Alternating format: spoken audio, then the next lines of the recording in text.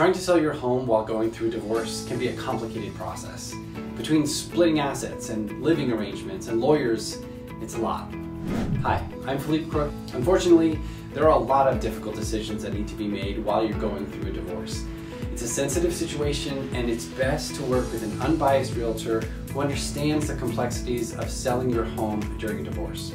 I am a certified real estate divorce specialist, and it is my obligation to get you the best qualified offer on your home and understand your goals so we can make this a smooth transaction. I've worked with a lot of divorcing couples and have been able to help them sell their homes in an amicable manner.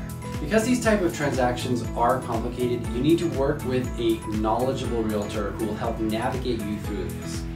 You can call me directly with any questions at 213-268-6832. For any legal or tax questions, please consult an attorney and accountant.